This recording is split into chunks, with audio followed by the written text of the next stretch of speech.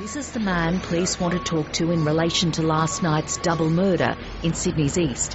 While police won't name him, the ABC can confirm he's Anthony Waterlow, the older brother and son of those who were murdered. The male person fitting this description was seen walking away from the home and certainly in a southerly direction towards the Duke of Gloucester Hotel. Police were called to the house in Randwick at 6 last night.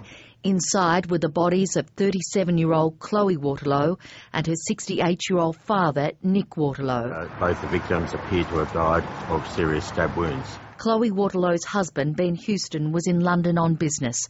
The couple's 3 children were at home at the time. The 4-month-old baby boy and 4-year-old boy were unharmed. Their 2-year-old sister was rushed to hospital with a neck wound. She is safe and well and not in a serious condition and being treated in hospital. Neighbours were today coming to terms with the tragedy on their doorstep. Well, it's quite shocking. It's just very sad that these poor little children have lost their mum and their grandfather. Chloe Waterlow had worked in publicity at the ABC.